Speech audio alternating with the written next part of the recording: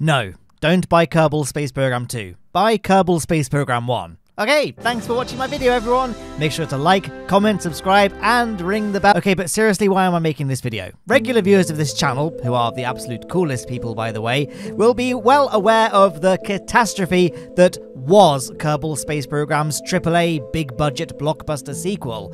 But still, to this day, I get comments on videos from people asking if they should get KSP 1 or if they should get KSP 2. And I made a recent post on the KSP subreddit, and there were a couple of people in the comments who had no idea about the KSP 2 situation. So I felt there was a niche to be filled here. A PSA from a big YouTuber who is most known for being associated with Kerbal Space Program. There's literally not really any way for me to say this without sounding supremely arrogant, but bar Scott Manley, I am one of the biggest YouTube channels associated with Kerbal Space Program. And Scott doesn't really make content on the game much nowadays anyway. So if you search up Kerbal Space Program, it's often my content that ranks near the top. So I figured I should use my powers for good, and make a video with the title and search engine optimized description geared towards people who might be searching up which Kerbal Space Program to buy. And the answer is Kerbal Space Program, not Kerbal Space Program 2. If the overwhelmingly positive reviews of the OG game versus the overwhelmingly negative reviews of the sequel weren't deterrent enough, then I want to give you a brief summary as to why you should avoid KSP 2. Oversimplified history of Kerbal Space Program 2's development. Development began in secret in around 2017, and then in 2019 the game was announced for a full release in 2020. It was then apparent that the developers had not, in fact, got anything close to resembling a working game by this point, and the development studio, Star Theory, was essentially trying to squeeze more money from the publisher, Take-Two Interactive, who said no to their demands, and made their own studio called Intercept Games to work on the game instead, and poached many of the Star Theory devs that ultimately led to the closure of Star Theory. There were then lots more delays and behind-the-scenes corporate self-sabotage that really go beyond the scope of this video that resulted in the game still barely being releasable in 2022. The higher-ups then decided that enough was enough though, and they try and recoup as much of their investment as possible and ordered the release of Kerbal Space Program 2 into early access in February 2023. And when the release came out, the game was not met with much positivity. The game barely ran and was riddled with bugs, from minor annoyances like UI glitches to game breakers like the Kerbal Space Center itself literally teleporting to space.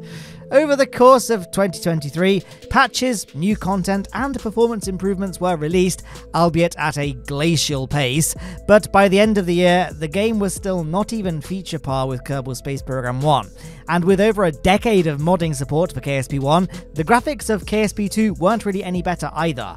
And then, in mid-2024, it was discovered that Take-Two Interactive had really decided that enough was enough and had pulled the plug on the project entirely, firing all the developers working on KSP 2. Which leaves the game in this weird limbo state.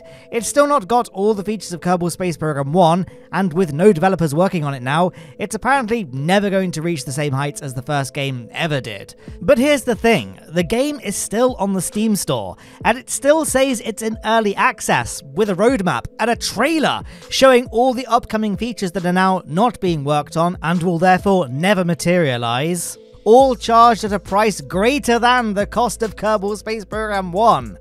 The last real messaging we have from any kind of official source is from the KSP Twitter account, which posted that we are still hard at work on KSP 2, we will talk more when we can.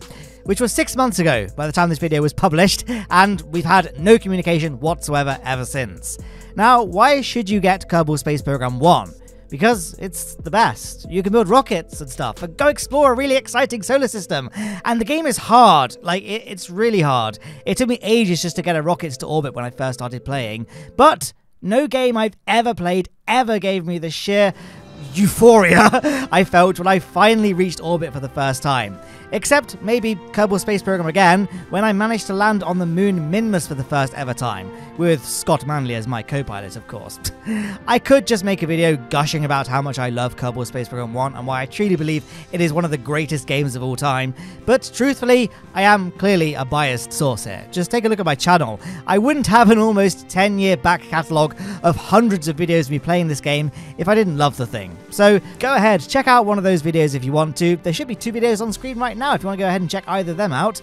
There's also a big list of names on the right who are my amazing supporters who allow me to keep on making these videos about this amazing game, so thank you so much if your name is there. But otherwise, I hope this video was helpful for any undecided buyers, and maybe I'll see you again in another Kerbal Space Program video.